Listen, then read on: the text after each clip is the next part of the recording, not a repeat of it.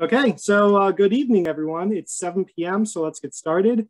My name is Paul Ligety, and I am the Vice President of the Historical Society of West Windsor, which is a nonprofit founded in 1983 to preserve and promote our town's history. It's wonderful to see everyone here. Hopefully, you're all here to see the lecture on New Jersey's, and by extension, West Windsor's original residence called the Lenni Lenape. Our speaker tonight is Professor Richard Veit, Professor of Anthropology and Interim Dean of Monmouth University School of Humanities and Social Sciences. He is a preeminent expert in the fields of New Jersey archaeology and indigenous history. This lecture is just one of several dozen events that the Historical Society is planning to commemorate West Windsor's 225th birthday this year. Throughout 2022, our Year 225 Planning Committee will be working with a variety of local organizations to oversee events such as this lecture, reenactments, history tours, and much more. At the link shown here at the very bottom of the screen, you can learn much more about our upcoming plans, how to join our planning committee, and how to provide support as an individual or institutional sponsor. Speaking of which, I'd like to thank Donna Lucarelli for helping to sponsor this lecture. We also have a variety of ongoing historic preservation and education projects that will be announced later this year, such as permanent signage in West Windsor historic communities, permanent art installations, and even a West Windsor history book. So I encourage everyone to follow us on Facebook and Instagram and take note of our website, which is a great resource to learn about local history and how to join and support us. Please check in on all three sites for routine updates on our projects and events. Also, we're now selling Year 225 memorabilia, which you can purchase to support the Historical Society and show off your township pride. In addition to various clothing and magnets, we also have mugs, which are produced by Unified Spectrum, a local group that employs and empowers neurodivergent community members. We are also just beginning to sell flags to hang outside your houses, and that's a new update on the shop now. Finally, some things to point out about this meeting. Your microphones are disabled. However, you will be able to ask questions using the Zoom chat function, which is the little speech bubble icon usually found at the bottom of your screen. Click on that to ask questions, including those you want to ask Professor Veit. Maggie Walsh, who is our community outreach lead, and I are available to answer any tech support questions. And if you can't use the chat for whatever reason, whether or not it's for tech support or for asking questions to Professor Veit, you can also send us an email at the email that you see at the center of the screen here. We will have a question and answer session after the lecture where Maggie and I will read off the questions you post in the chat. So to whatever extent you can, please give Professor Veit a warm welcome. Thank you very much, Professor Veit, for being here, and take it away. All right. Thank you, Paul. Let me make sure we're sharing our screen here, and we'll get started. I'm going to stop sharing yours and bring up mine. All right, so thank you all for coming out this evening virtually. And Paul, thanks for that very warm welcome. And I'm really honored to be speaking with all of you this evening about New Jersey's Native people, our indigenous people, the Lenape, and providing really a brief overview of a 12,000 plus year history, an incredible history, as I hope you'll learn and agree. So when we study New Jersey's distant past, and this is not to say that Native Americans, indigenous people are not present in New Jersey today. They most certainly are. We have both federally and state recognized tribal nations in the state.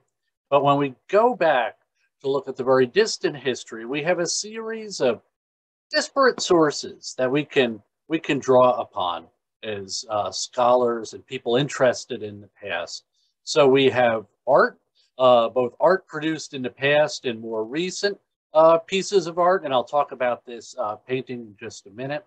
We have archaeology, the physical evidence that people left behind, showing the activities that they engaged in during their day-to-day lives, often very powerful reminders of the things that they were doing.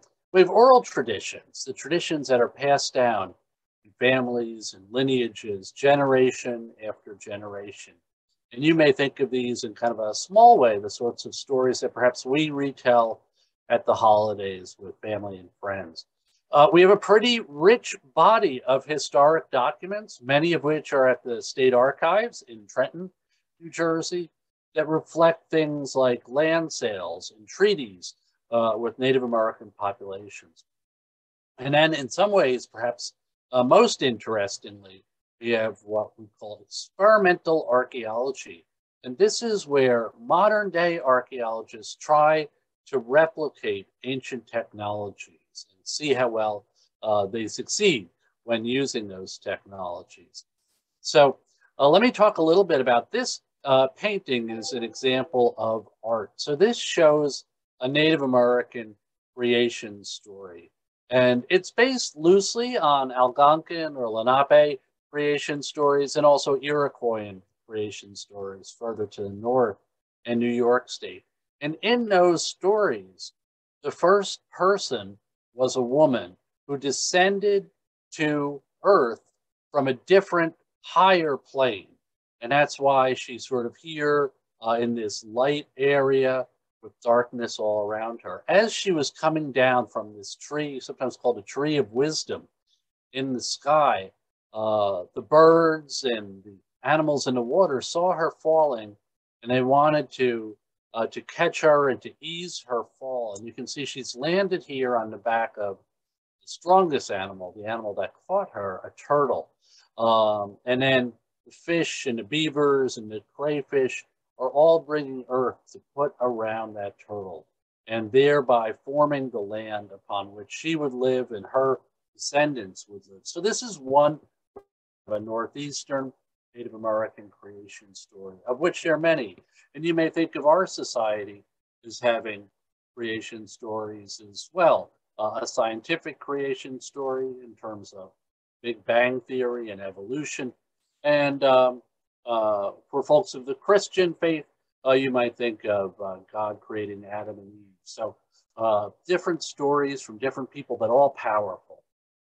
Sometimes we have Native American art that has been recovered archaeologically, but that we don't necessarily understand. And these are two examples of that. They're both found in the Delaware Valley. The piece in the upper left is found in northern New Jersey, close to the Delaware Water Gap. And I believe it's now at the Pennsylvania State Museum. And the piece at the bottom right is at the Seton Hall University Museum. And you can see engraved on the piece to the bottom right, it's a hunk of sandstone. It's probably as big as the bottom of the seat of a chair. And there are two hands on it as if they were impressed right into the stone. And a tremendous amount of work went into carving them in there. The figures on the other carving are more abstract. They're harder to understand. Some of them are clearly animals, some look like people, and some we're not sure of. Presumably, within their cultural context, these told a powerful story. This is an example of experimental archaeology, one of those other sources of information about the past. And here I am with a group of my students at Monmouth University, and we are trying very hard to make stone tools through a process called flint knapping. And what we're learning, in part we're learning how to make those tools, but in part we're learning that we're not very good at flint knapping. And our ancestors, our precursors, were much, much better at it. And it's a real skill, just like the skills that people have today. And it's not something you can pick up and do immediately without a lot of practice. I have a friend, Bill Schindler, who lives down in Chestertown, Maryland. And for his doctoral dissertation at Temple University, he attempted to live, I think it was for 6 weeks, on an island in the Delaware, I think it's Hendricks Island, as a Native American, using only traditional technologies, hunting, fishing, gathering plants for a living. He said this was the hardest thing. And he was a very competitive collegiate wrestler, but he said this was the hardest thing he had ever done in his entire life. And he lost actually quite a bit of weight doing it. So it teaches us to respect our ancestors, if you will. Now, Native Americans are still very much part of our communities today, but their names are commemorated in many places on on the landscape. And this is a wonderful map from I think this is from the Encyclopedia of New Jersey that Maxine Lurie put together. And you can see here are Indian place names across New Jersey. And many of them are very familiar: Hoboken, Secaucus, Navesink and Rumson, Wanamassa, close to where I work at Monmouth. And then further south, Crosswicks, Chemung, Atzion, Pennsauken. We're going to use the term Lenape, sometimes called the Delaware Indians. So Lenape in the original Algonquin translates as people. And I very much imagine sort of Dutch or Swedish explorers in the 17th century meeting Lenape and saying to them, "Who are you?" And the Lenape say, essentially, "We're people. Who are you?" Lenni Lenape, which you'll also hear, means real or true people. A wonderful word that has come down to us is Lenape Hoking, or land of the Lenape. And that would have extended well beyond New Jersey's political boundaries today. So into eastern Pennsylvania, northern Delaware, southern New York State, certainly Manhattan, Staten Island, a little bit of the western end of Long Island, and even up the Hudson a bit. Within this group, within this area rather, there are different groups of people, and there are different dialects that were spoken. So north of the Raritan River, most scholars agree that folks spoke what was called a Muncie dialect, and south of the Raritan River, Unami dialect was spoken. These would have been mutually intelligible, so they would have been able to understand each other, but they're a little bit different. And as my students sometimes remind me, even today, people in northern New Jersey and southern New Jersey sometimes speak differently. And of course, we could go to sort of silly examples and think of subs versus hoagies, or pork roll versus Taylor ham. Within these larger groups, the Lenape lived in bands. And you might think of these as extended, multi-generational families. The area around Trenton, not very far from West Windsor, would have been home to the Sanhecan. The area where I live in Middlesex County would have been home to the Raritan. And those were really the operational groups, if you will. They were the folks who were right there on the landscape. Now, a little bit on the archaeological history of the state. So if we were doing this talk, let's say 130 years ago, we would have had very different ideas about the history of New Jersey and really the world in general. Scholars before, well, maybe 1850, thought that the world was pretty young, only about 6,000 years old. And they thought that Native Americans, indigenous people, had only arrived in the Americas a few thousand years ago. And this fellow from Hamilton Township, New Jersey, really changed that. And he's kind of our first archaeologist. One of the things I really like about him, his name was Charles Conrad Abbott, but he was wrong about some of his basic ideas, but nevertheless, he persisted and he kind of blew the doors off some of the wrong-headed ideas of his age. So he fell in love with collecting Indian artifacts, Native American artifacts, projectile points, and the like. And as he's finding these artifacts, he's corresponding with other scholars in Europe.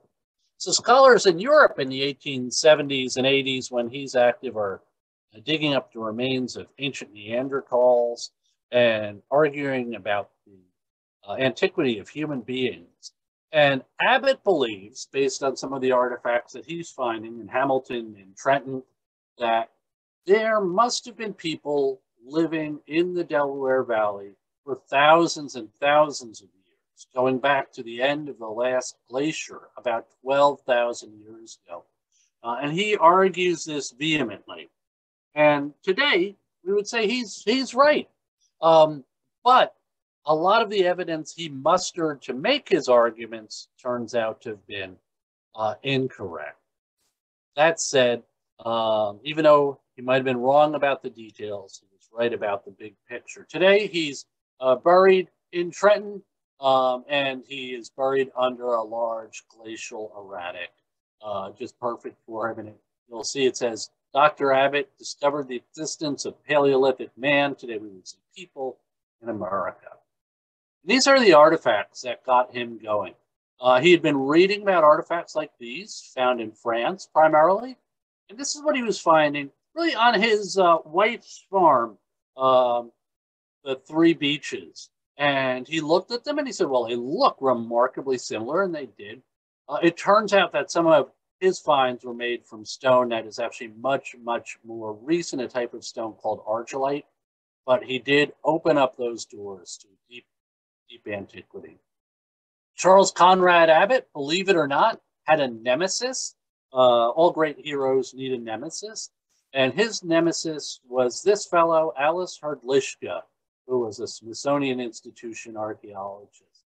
And Mr. Hrdlicka, Dr. Hrdlicka, did not think that Charles Conrad Abbott was a very good excavator, and he felt that his theories were not well supported. Nevertheless, Abbott continued to fight for this idea of ancient humans in the Delaware Valley.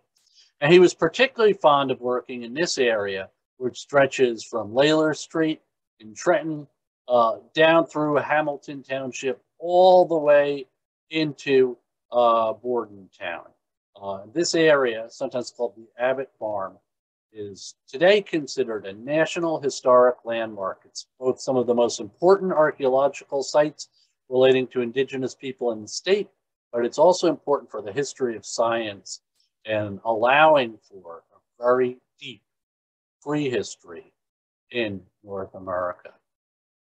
Abbott is followed by other scholars also passionately interested in Native Americans. This is Max Schrabisch. Max was a German immigrant. He was very familiar with discoveries of ancient humans in caves, so think of sort of cavemen, and he wanted to find similar archaeological deposits here in North America. And he was employed by the New Jersey Geological Survey to carry out a survey of the northern part of the state. Here's his publication, a preliminary report that came out over 100 years ago in 1913. Max, though, he got himself in a bit of trouble. First of all, he must have been in great cardiovascular shape because, as I understand it, he didn't drive. He bicycled or took public transportation everywhere. So kind of a model for us today. But during the First World War, he's up in the mountains of Sussex County recording rock shelters. And as I understand it, local people called the police on him saying there was a German spy up in the mountains. And they came and arrested him. And it turned out that he was definitely a scientist, but he was not a spy. Later, we have a heroic leading lady in terms of New Jersey's archaeological past, and that is Dorothy Cross. So during the Great Depression, lots of people were out of work. And Dorothy Cross was a newly minted PhD from the University of Pennsylvania who had studied ancient Sumerian sites, and she was looking for a job, pretty hard to come by. And ultimately, she's hired as our first official state archaeologist working at the State Museum in Trenton, which is still there. And she led teams of mostly unemployed men on archaeological digs across the state.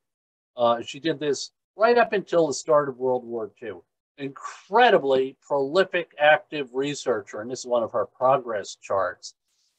She puts a lot of Abbott's sort of ideas to bed, but she also gives us a much richer understanding of the sort of 12,000 years that Native Americans, 12,000 plus years Native Americans had lived in the state. This is one of my favorite photos showing Dorothy. And first of all, I'm impressed that she's in a dress. Archaeologists today tend to dress down. The other thing that's amazing, and it speaks to the skill of New Jersey's ancient people, is she is excavating an extraordinarily large pot, ceramic vessel that she's literally sitting inside of as she's carefully excavating. So it's big enough that she can kneel inside it fairly comfortably. And it speaks to the abilities of these ancient people to produce wonderful works of art, functional art, if you will. So what I learned in school about the first Americans is evolving. When I was in graduate school, we were taught that the first Americans came from Siberia. They crossed a land bridge during the last glacier, came into North America, maybe through an ice-free corridor, and spread out across the continent, peopling all of North America and then heading south, and peopling South America as well. But in the last 20 years, some incredibly old archaeological sites have been found, some of which are in South America.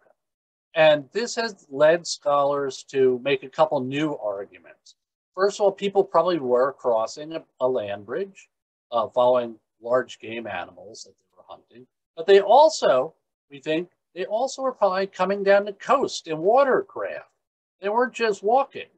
At the same time, it's not just one sort of wave of people, but it's at least probably 3 waves of people, if not more, coming across and mixing with each other and forming new cultures.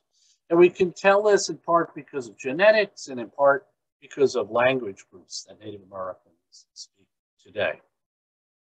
Now, before about 12,000 years ago, most of northern New Jersey, from an area that runs from Perth Amboy through Edison and Clark and Westfield, an area that far south was covered by glaciers. And that's where those glaciers ended. In fact, I live in South Plainfield, just a couple blocks from the terminal moraine, where the glaciers melted and they dropped all their rocks. These glaciers were at their height over a mile thick. It's kind of hard to imagine a mile of ice. And that would have sucked up a lot of water from the oceans and it would have created tremendous weight on the landscape.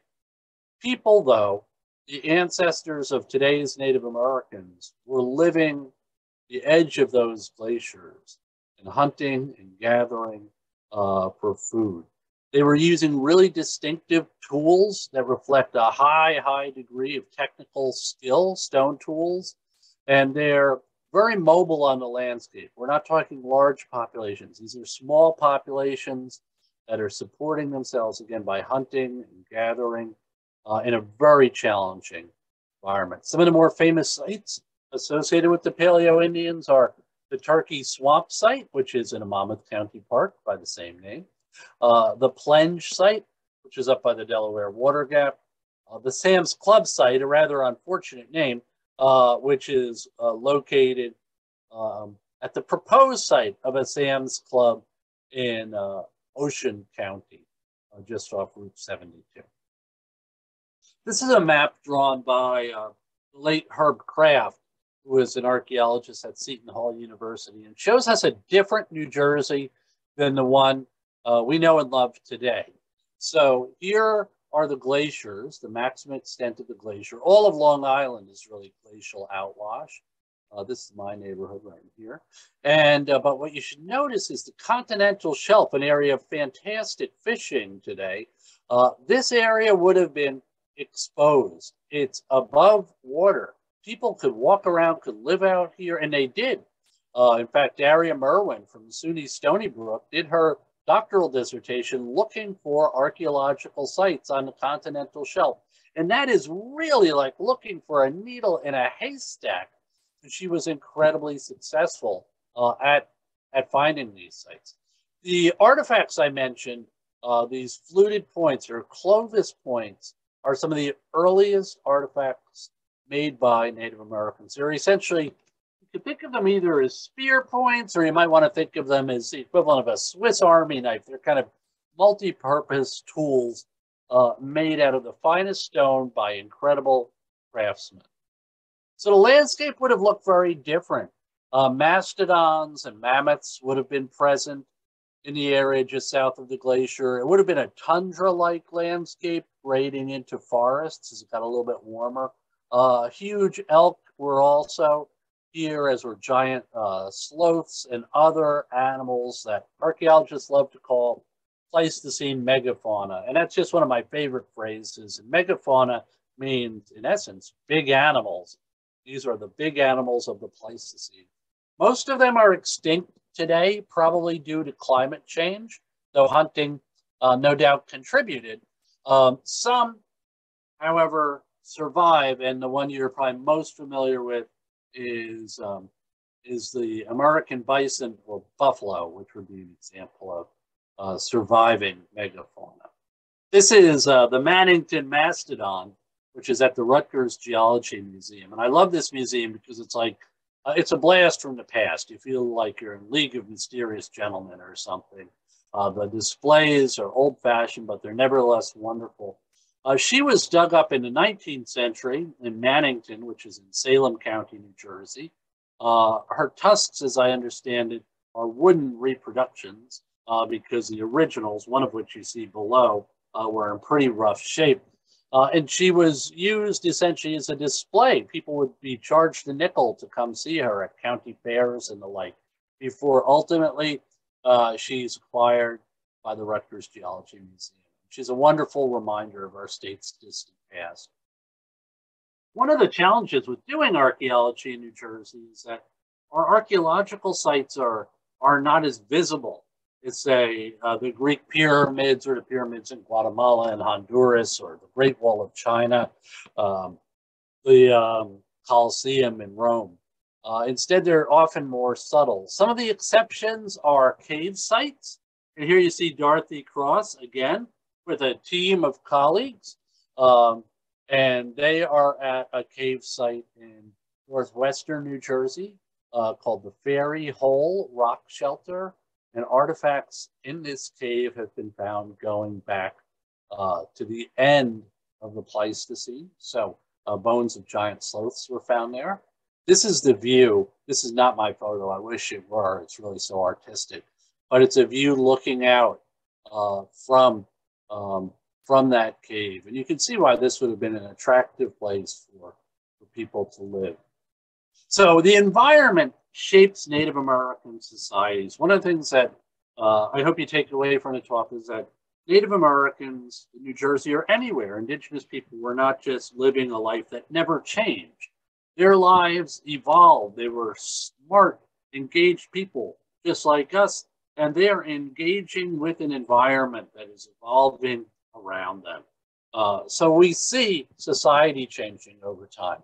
The Wisconsin ice sheet, that last glacier, starts to retreat about 15,000 years ago. There's still some traces of it left, believe it or not. The Great Swamp in Morris and Somerset counties is a reminder, as is the Meadowlands.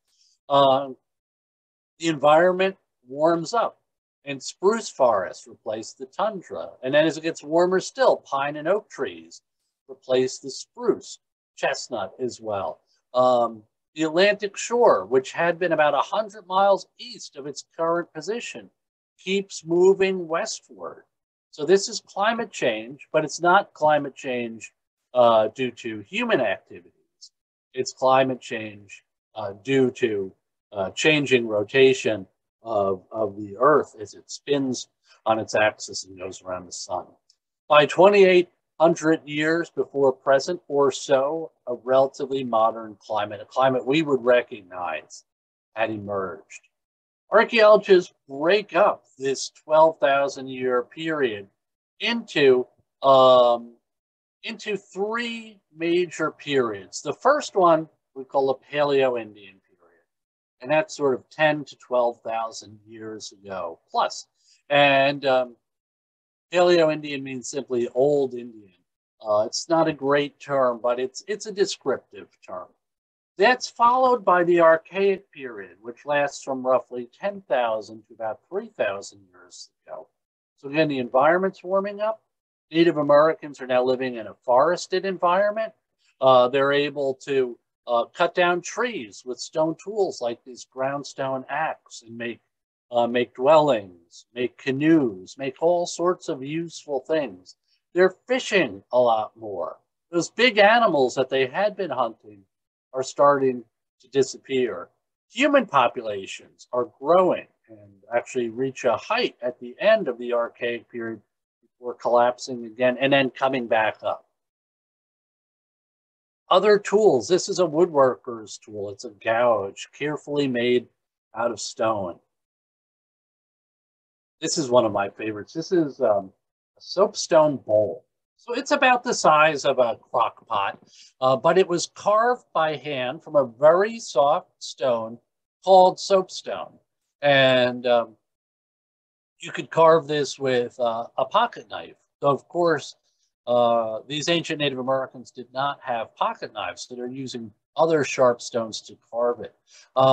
Vessels like this would have allowed food to be cooked in new ways, and that was a real innovation because it allowed for more nutritional value to be extracted from food sources. And we think during this period, during most of the Archaic, people are primarily gathering their foods out of the environment. They're not raising a lot of crops yet. They will later, but not quite yet.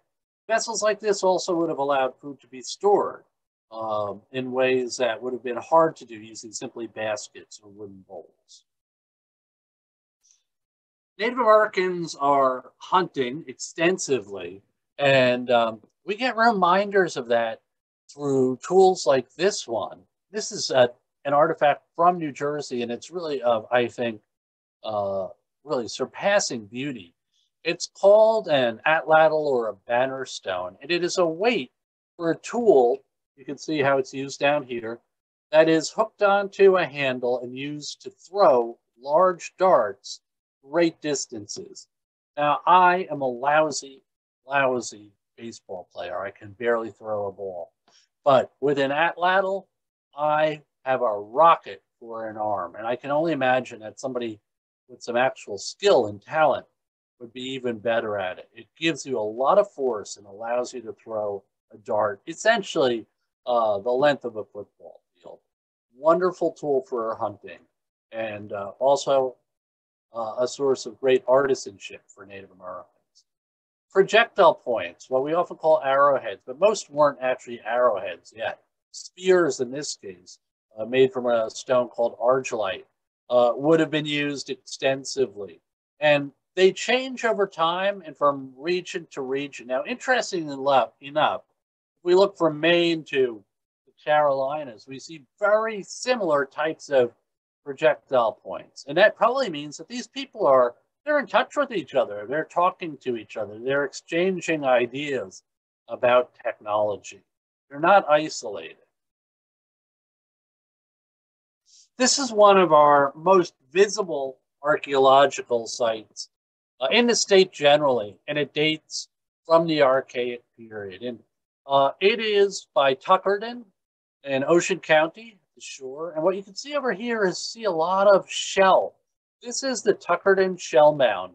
So once great stretches of the Jersey Shore by Keyport and Cape May, and also in Ocean County, had huge shell mounds, or what European scholars call shell middens. That's because people were sitting here, living, eating shellfish for extensive periods of time, discarding those shells, and they built up.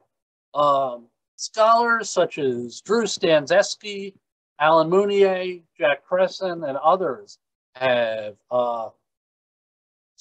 probed down into the marshes around the Tuckerton Shell Mound, and they've discovered that this is quite literally the tip of the iceberg. There's shells all underneath the marsh grasses here. There are other artifacts mixed in. Dorothy Cross dug a trench through the shell mound in the 1930s. Other scholars even before her had worked there.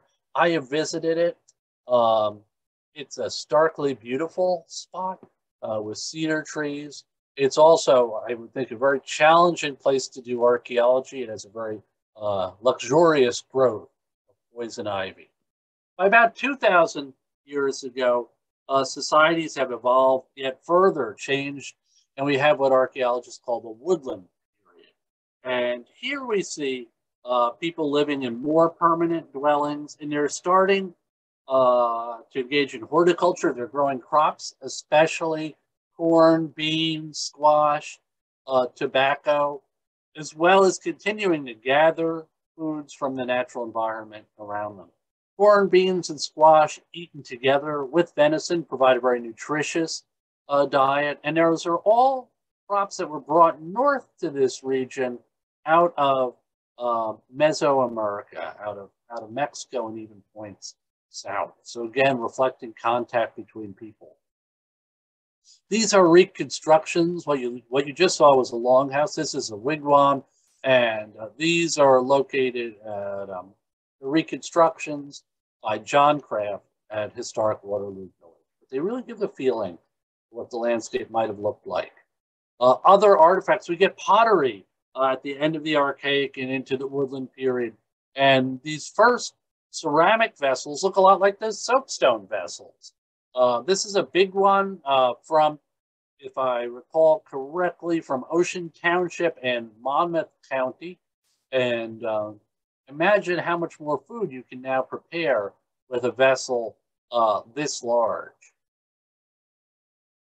Tobacco is also being smoked, though initially it's not smoked in pipes that look like modern tobacco pipes. Instead, it's smoked in pipes that are sometimes called cloud blowers. And these are some of those pipes found in an archaeological site at Bridgeport in Gloucester County. And one of the things that's very interesting about them is that they're made from a particular type of clay that is found in Ohio. So that speaks to long distance contacts between Ohio and New Jersey going back thousands of years. Whoops.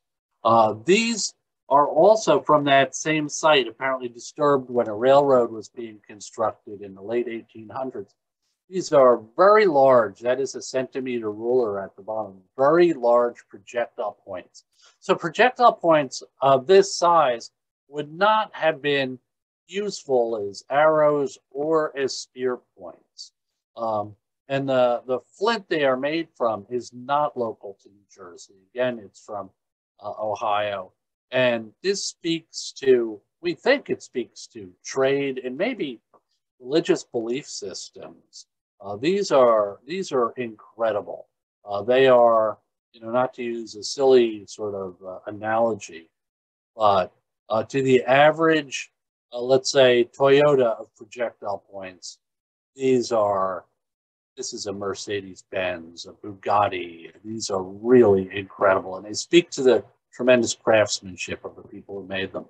We also have examples, this is also from that same site, examples of art that sometimes leave us puzzled and wanting for more. So this is what some of that art looks like. It's abstract, but on a tool called, or an object called a gorget. Michael Stewart, a distinguished scholar from Temple University, has argued that what we're looking at is a representation of fish nets, and that perhaps something like this could even have been used in terms of working with fish nets. We don't know for sure, but it's a fascinating object. Here again, a piece of art, somewhat abstract, but you can see how it would have been mounted on a string, and you could wear it. Perhaps it's a turtle. We're not entirely sure. This is from the collections of the Ocean County Historical Society. It's carved out of soapstone. We get evidence for food preparation. So big mortars like this one, where not just corn, but other grains as well, and even chestnuts could have been ground up, and acorns from oats to make flour. Acorns typically don't make a good flour unless you run them through cold water for an extended period of time, or boil them in water to get the tannins out of them. There's more and more evidence for fishing during the Woodland period, and these large blades called Fox Creek blades were excavated by archaeologists in working at the Abbott Farm by Trenton, New Jersey. And perhaps most amazingly, found with them was a very long copper pin that almost looks modern in its beauty and craftsmanship. presumably was made by ancient Native Americans. And we know that copper was a very valuable metal to them, that they had access to both through trade with people living by the Great Lakes where copper is found naturally occurring, and also there is some copper found naturally in northern New Jersey and parts of Connecticut as well. There appears to be a correlation between those big blades that I just showed you and fishing, and perhaps fishing especially for fish like this, an Atlantic sturgeon. And these are kind of amazing fish that take our minds back to the dinosaurs, if you will. Large fish with bony plates on their sides that spend part of their lives in rivers and part of it in the ocean. They come into the rivers to spawn.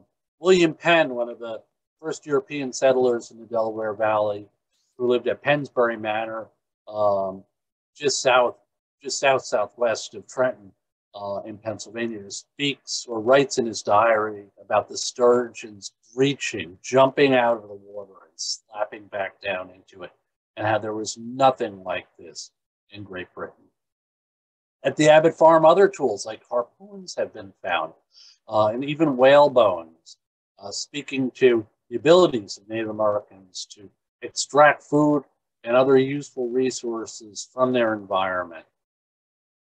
The pottery, as we get later into woodland, becomes more and more beautiful and elaborate, often with these raised necks on vessels, carefully, intricately decorated, perhaps imitative of designs that we also see in things such as basketry.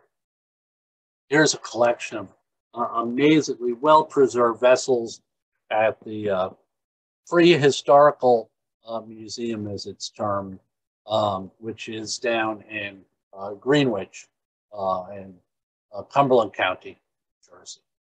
Tobacco pipes also become much more elaborate. I'm cheating a little bit here, but I'll reveal that to you. These are New York State examples, but they're very similar to what would have been seen here in New Jersey. Some with animals on them, some almost like flowers.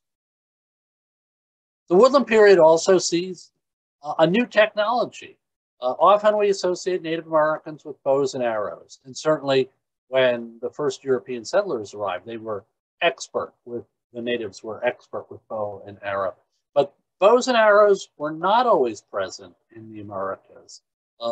We don't know if they spread here across that land bridge or if they were independently invented, but small points like these, and these are all from Little Silver, right by the Parker Homestead.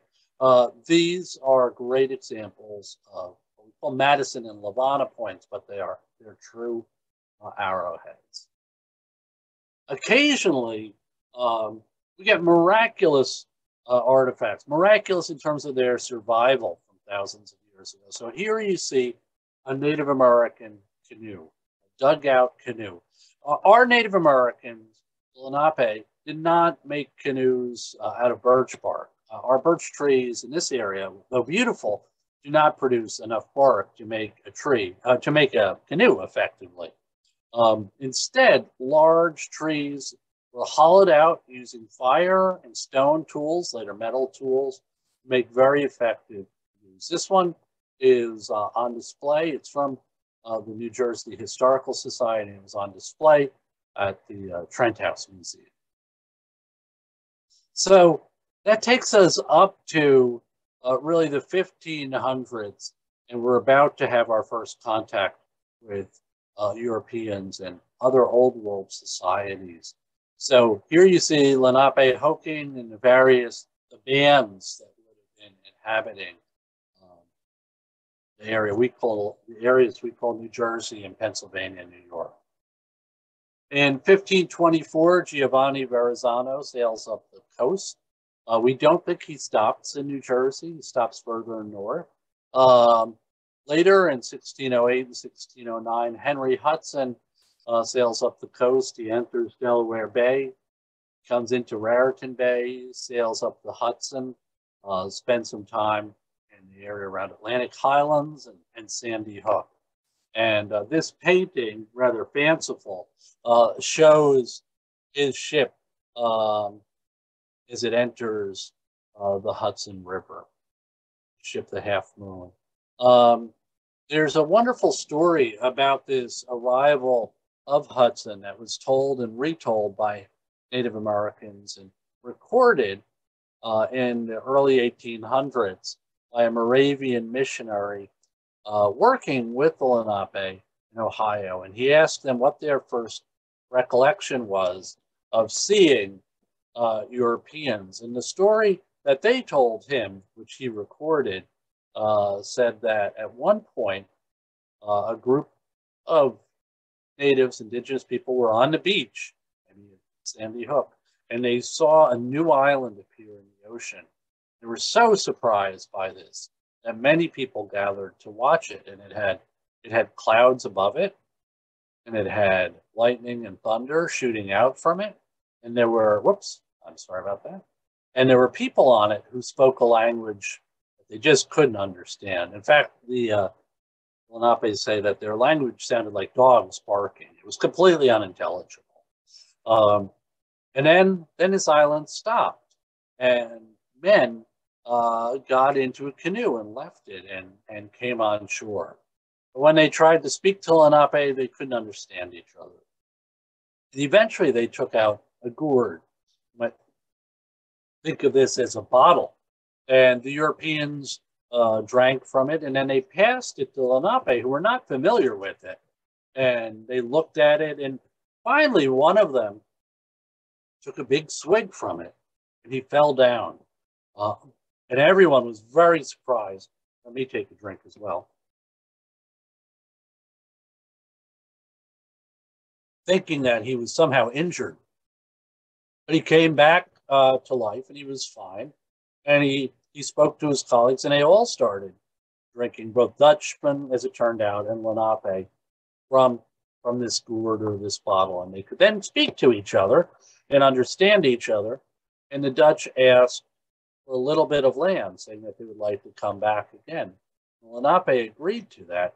But when the Dutch marked out the land, they marked out a much bigger area than the Lenape had expected. And the story ends rather sadly with Lenape saying, and they came back year after year after year. Eventually we had no land left at all. This shows kind of that age of exploration view, if you will, of New Jersey and surrounding states. Now, it's a funny map in that north is to the right instead of at the top of the map. So this is the Delaware Bay. That would be Cape May. You go there on vacation.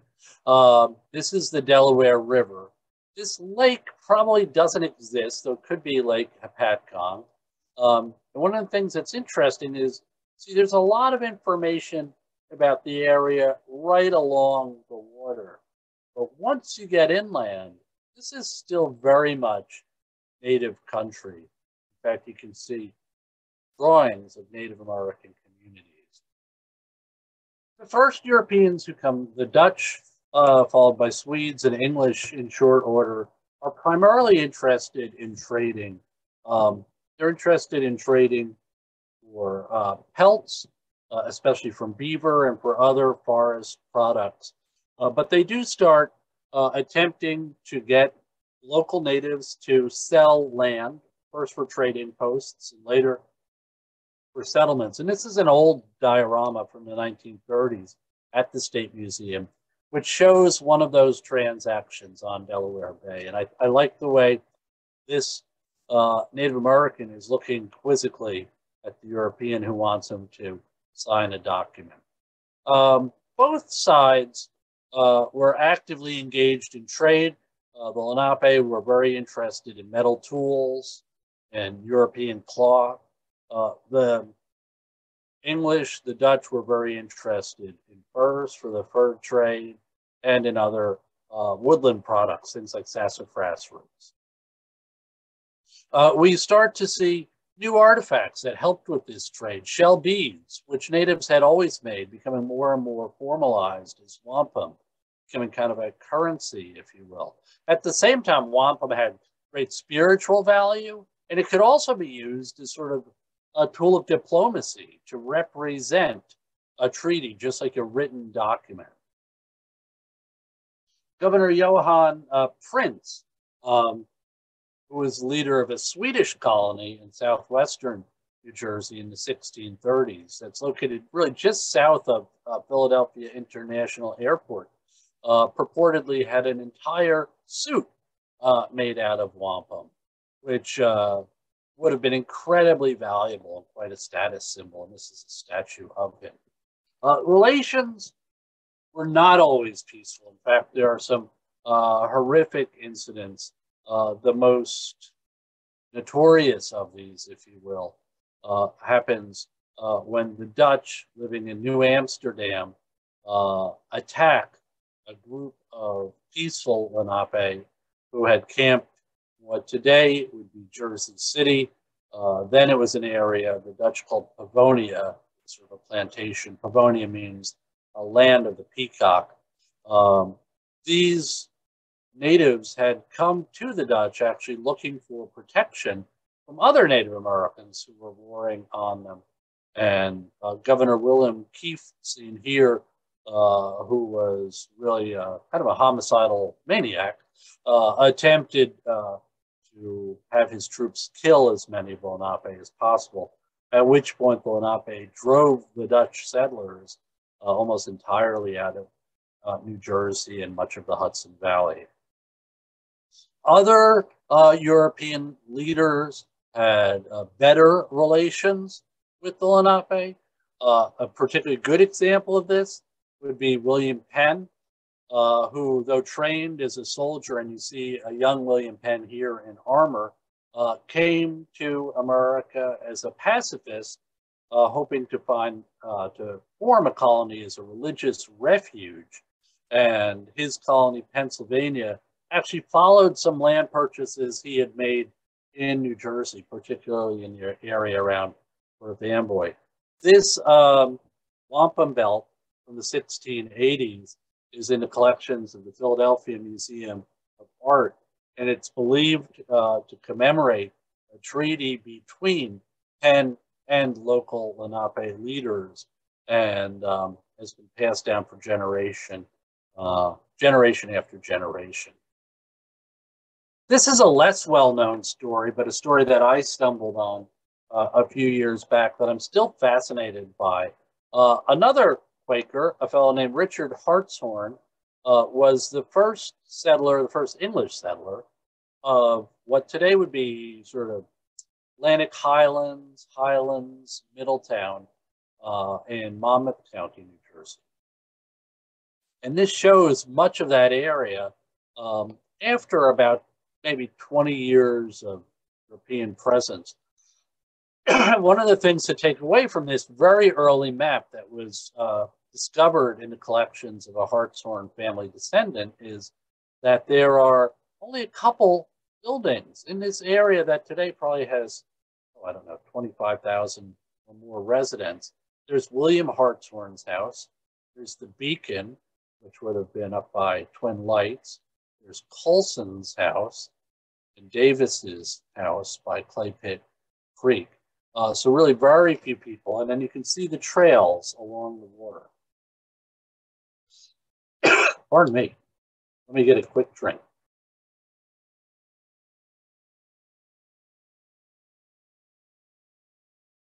When Hartshorn arrives, he and his family start to build a house. And a group of Native Americans appear shortly thereafter, and they're very puzzled that he is there building a house. And they ask him what he's doing. And he says, you know, he's building a house for his family. And they say that he shouldn't be doing that because it's not his land, it's their land. And if he's building a house, it must be for them. This must have been a very, very awkward moment. And Richard Hartshorn is he's in a tough position. He can't like call the police or someone to tell the natives to leave. They live there. And as he explains to them, he bought the land from a fellow named Christopher Almy, and Almy was a New Englander, essentially a realtor. when he tries to explain that to Lenape, they find that pretty nonsensical. So they say to him that if he wants to stay, and he may stay, he needs to buy this tract of land from them. He does. Now, about 10, 15 years later, the Lenape come back to him and they say, there was a misunderstanding. When we sold all this land to you, we thought that you would move in and we would stay here, and it would be sort of shared land, and we'd be able to collect trees for canoes and go hunting and fishing and collect beach plums. But it doesn't seem like that at all. You don't want us here at all. So if you really want us to leave entirely, you're going to have to buy this land from us again. And the document I'm showing you here is from 1698, as you can see, the 8th of August, and it actually spells that out. And it's signed by Native Americans, Tokus, Bauapon, his mark, and there's a wax seal.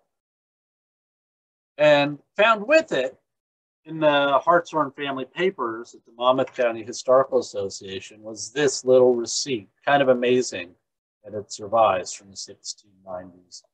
And it says, Captain Stout paid the Indians a barrel of cider for me, and I gave them a note for an anchor. An anchor's a large bottle of rum, because they should not drink it at my house. Richard Hartshorn.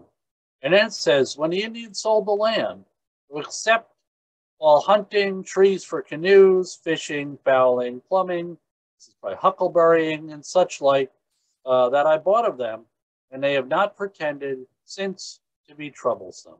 Richard Hartshorn. So he's basically saying, I'm going to buy this land from them again. They haven't been a problem. But one of the things that's very disturbing here is he's also using alcohol as part of this transaction. And we would recognize today that that probably invalidates the transaction.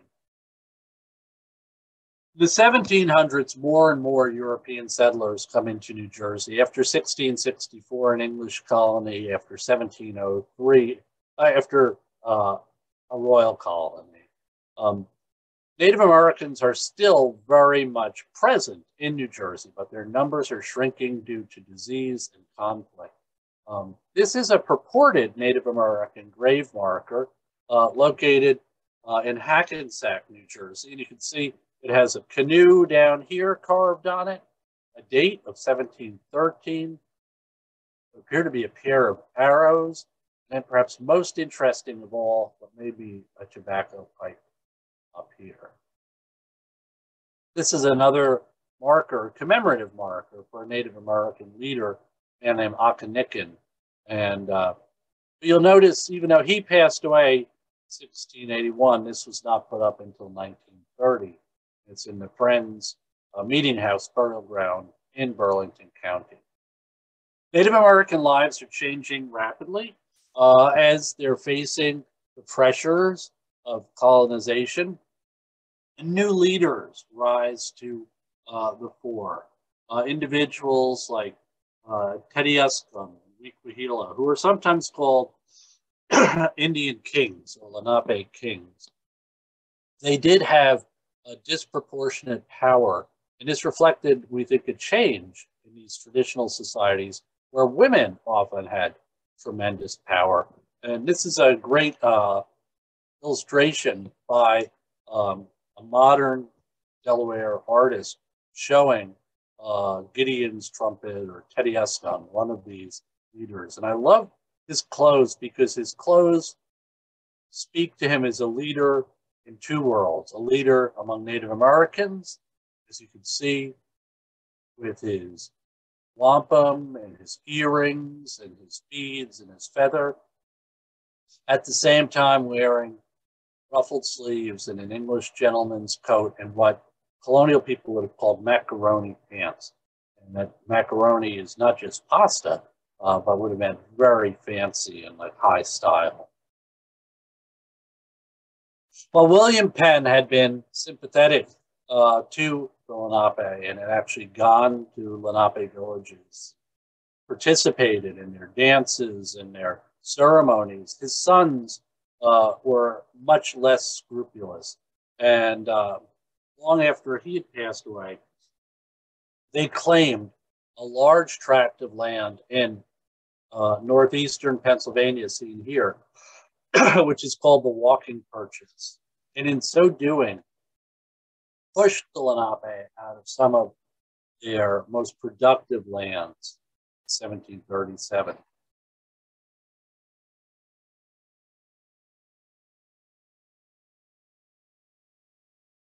These two individuals, Lapawinsa, Tishkahan, painted by Gustavus Hesselius, were Lenape leaders during this time period. And they were among the folks who suffered through the Walking Purchase. These are our only contemporary portraits of Lenape leaders, and they're at the Philadelphia Art Museum.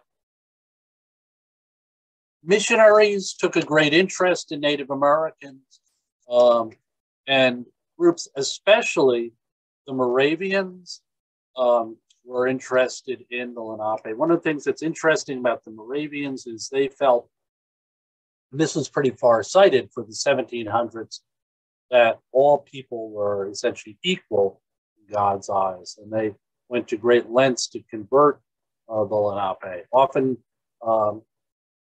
this did not have the desired effect because those Lenape then were taken advantage of by other unscrupulous colonists. At Bethel, in what today is Middlesex County, New Jersey, David Brainerd, a Presbyterian missionary, established a community of Christian Lenape in the 1740s. He ultimately would pass away, and in 1760, descendants of that community and other Lenape moved to Brotherton in Burlington County, New Jersey's only Native American reservation. There's been a bit of archaeology at Bethel, which has found the traces of houses and artifacts like this tobacco pipe. And Bethel has largely escaped from archaeological study. There are also a series of treaties in the 1700s with the Lenape that take away most of their land claims in New Jersey in exchange for the reservation community at Brotherton.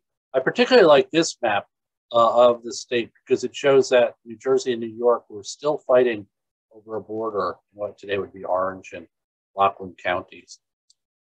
Those treaties happened at Easton in Pennsylvania and also at Crosswicks in the Crosswicks Meeting House, which you see here. This is a later one, but the earlier building would have looked quite similar. The Brotherton Reservation is established as a permanent reservation for New Jersey's Native people, and it would be located in what today is Indian Mills. It lasts for just under 50 years when its inhabitants petition the state to leave, and some of them move north and west, ultimately to Wisconsin, and others move west, ultimately ending up in Oklahoma. And others, of course, choose not to move and remain behind in New Jersey. This is a wonderful map at the Rutgers University Alexander Library, and it shows the houses that were built for the native settlers, as well as some of the mills that were constructed there. One of the things that I really like about this is it gives us the names of some of the people who are descendants of folks who had lived at Brotherton.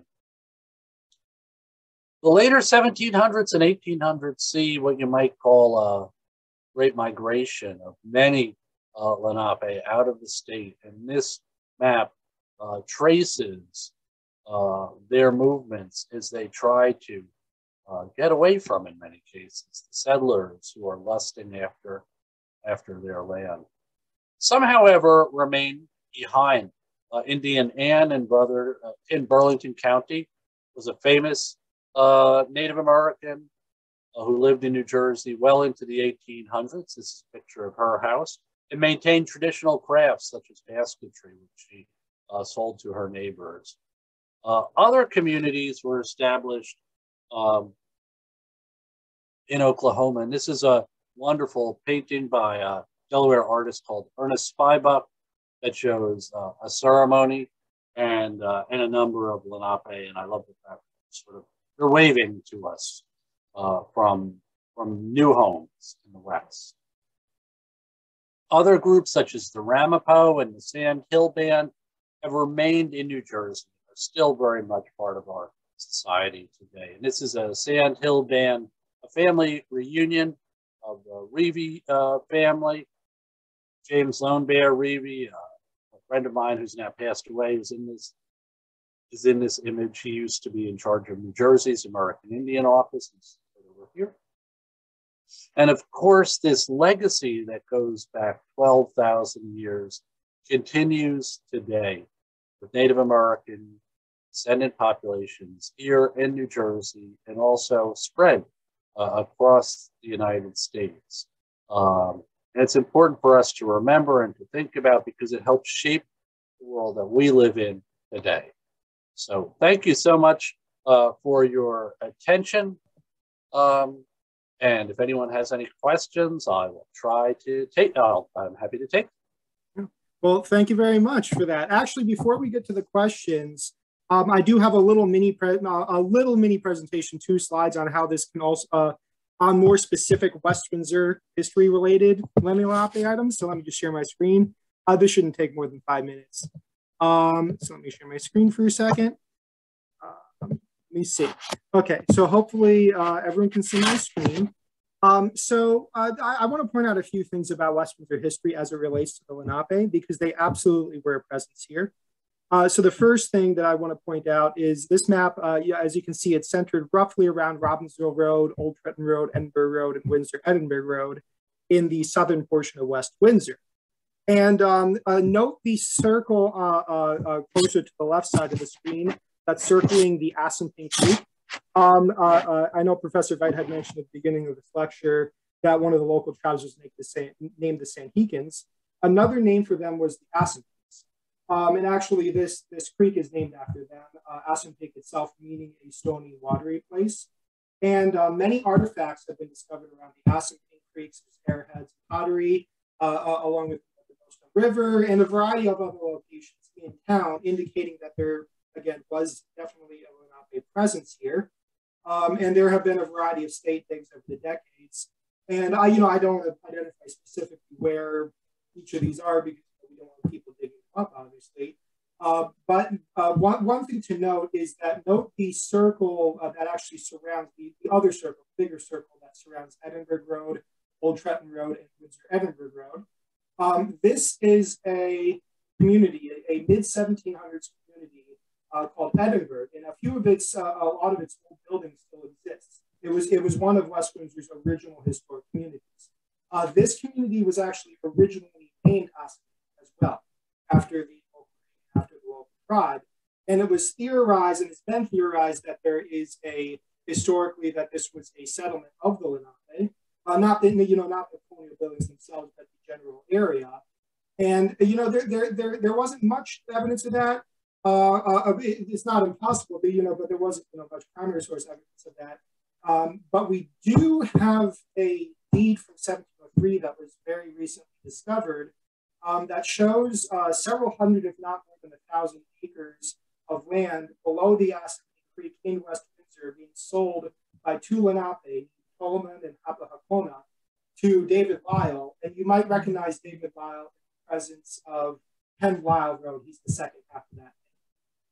Also, and this is the second out of 2 slides, so don't worry. There's an area that in West Windsor historically called Tatamy Swamp. And this is named after a Lenape figure named Moses Tunda Tatamy. And Moses was, his name originally did not include the name Moses, and we'll get into that. But He was born in the 1690s, and in 1727, I know that Professor Veit had briefly mentioned a figure named Wicahella.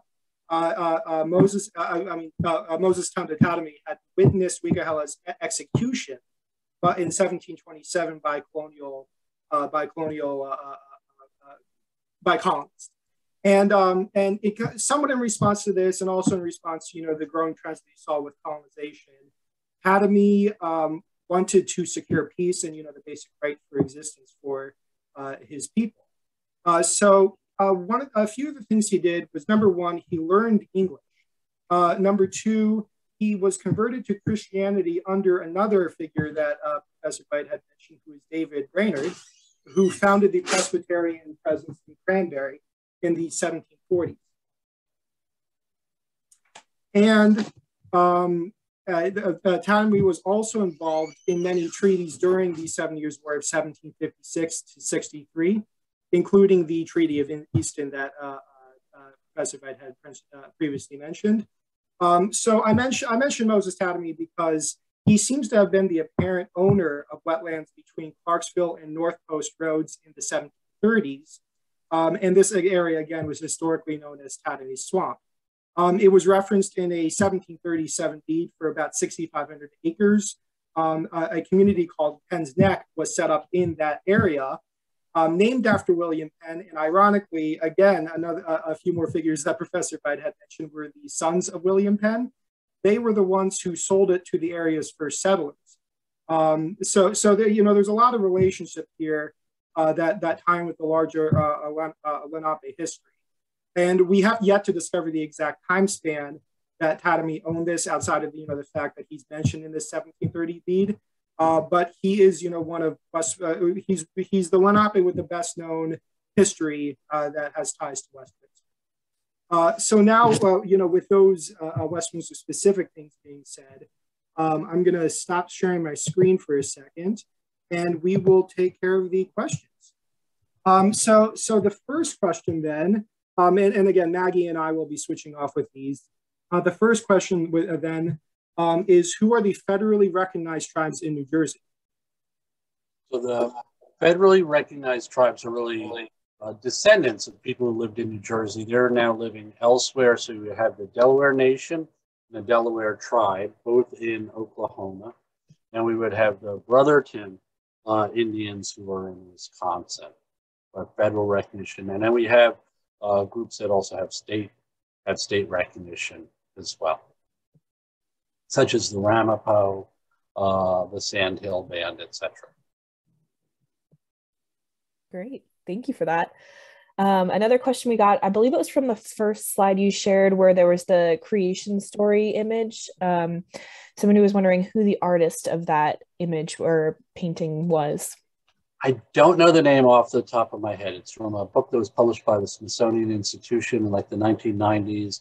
And I just loved it. I thought it really sort of made the point. So, the next question then, thank you, is what kind of artifacts were found on the continental shelf? And how was the archaeologist able to find them underwater? So yeah, Daria's project is just amazing. So she learns of some artifacts that have been brought up by people who are dredging. And then she and colleagues go diving, scuba diving, and they're literally sifting sand on the bottom of the ocean, and they're able to find projectile points. As I understand it, it's not unusual for folks who are dredging for scallops and fish to bring up bones of extinct animals too. Wow, that's interesting. We had another question about the creation story. Do different nations share that same creation story, or does it differ across tribes? So there are some similar creation stories, even across tribes, which I find kind of amazing. Sometimes they'll differ a little bit in some of the details, but the big picture seems to remain the same. So also, did they build, you had presented a number of pottery artifacts. Did they build, how did they make them? Did they build kilns, or what was the process of making them, if it's known? So they're firing them outdoors without benefit of formal kilns. And I have tried to do this, and I've failed pretty miserably. So again, it reflects a pretty high level of kiln. Not high level of kiln, whoops, a high level of skill in terms of being able to do that. Wow. It's cool that you've tried to do it too. It was such a miserable failure.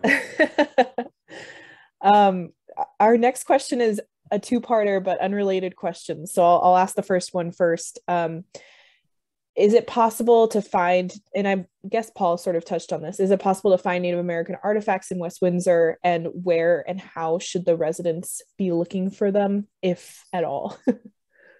So I think it would be, my impression of West Windsor is that it's both beautiful but largely developed. So I don't know if there are any sort of active farms, but if there are active farm fields, sometimes things are turned up by plows. Often Native American communities would have been near rivers or water courses. So I wouldn't be surprised if people do find things. And there may even be collections in the Historical Society of artifacts that people found in the past. We do have a variety of artifacts, yes. I think we have some arrowheads, right? Cool. Right. Yeah. Cool. So the second part of that question, unrelated, but what kinds of parties did the Lenape tribes have, and what kinds of alcohols did they brew? So I don't have good detail here. We know that they certainly came together and they had celebrations. We think that some of it's probably seasonal. I don't know that they're brewing any alcoholic beverages before Europeans arrived. It's a great question. I don't think they are, but they're certainly getting together for celebrations. And we think a lot of it's seasonal, like in the spring, getting together as the fish are running, so that sort of thing. Okay, great, thank you. I'm going to ask another question, actually, which is not showing up in the chat, but what led to the population decline at the end of the Archaic period? Oh, we don't really know. It is a great question. Yeah, it declines and then it comes back. Is the woodland? I don't know, and I'd be speculating, which I don't want to do if I were to throw something out there. So I'm not really sure. Oh, I see. There's a question about were Lenape ever enslaved? Mm-hmm. And we think they were sometimes. So in colonial America, people could be put into servitude, essentially slavery, for debt. And there are references to enslaved Native Americans in New Jersey, and surrounding states. So I think that did happen. So the next question there is about, asked, about the community of Penn's Neck, originally a farm community, and we're very near to the Little Bear Brook. Would that be a possible place to find artifacts? Again, it generally, maybe not. It's difficult to tell. I'm sure someone involved, in state. The state itself has conducted a number of archaeological digs in West Windsor. So if anyone, someone there would probably be better equipped to answer that. I don't want to, say one way or the other regarding that. Yeah. The last question I'm seeing in the chat for now is about, there's another one that just popped up. Were the Lenape nomadic, or did they have like fixed settlements? Yeah, that's a great question. So earlier on, we think they're entirely nomadic, but by the last few thousand years, which is a long time, it looks like they're living in fixed villages, permanent villages. Yeah, so very good question. Great. And then the final question is, so you had mentioned, alcohol being used in real estate transactions between the Europeans and the Lenape. Was it used just between Europeans? I don't think it was used quite as often. It shows up a lot in terms of Native American land transactions with Europeans, and I think sometimes it's being used or misused to try and lower inhibitions. In fact, there's a wonderful book out I just read called Covered by Night about how alcohol is used in a transaction between Native Americans in Pennsylvania and Europeans. So I don't think, I mean, Europeans may have shared a glass if they were signing a deed, but I don't think it's being used in the same way, which is kind of a nefarious way, like not a good way. Okay, great. So it seems like that's it for the questions then. You know, on behalf of everyone here, I'd just like to say, you know, obviously, thank you very much. Oh, it looks like we have one more. I'll make this last one. What native plants did the Lenni Lenape use? You know, especially medicinal ritual and Jimson weed, whether or not they use that. I think they did use Jimson weed. I'm looking at my shelf as opposed to the screen because somewhere I have a whole book on Lenape use of medicinal plants. And one of the most fun things you can do, I don't have the skill to do this, but is to take a tour. I did this once in Cranberry by a fellow taught by Bill Schindler that was both medicinal plants and sort of edible native plants. So you kind of go on a walk, but you're foraging the whole time. It was completely fascinating. So Native Americans did have like a pretty wide pharmacopoeia, if you will, of plants, indigenous plants that they could use for medicine. Some of which were very effective. Mm-hmm. Great. Well, again, as I was about to say, thank you very much for this presentation. And I know people are writing in the comments that, you know, they learned a lot. So did I. You know, this was a wonderful presentation. And for anyone who's interested, Professor Veit's going to be giving another lecture for us in March on cemeteries, including, you know, references to West Windsor cemeteries. So look forward to that. And once again, thank you. Appreciate it. Thank you, Paul, and Maggie. Thank you as well. This was so much fun. You guys have a great night, and see you again in March. Thanks, Dr. Veit, and thanks everyone. Yep. Take care. Have a great night.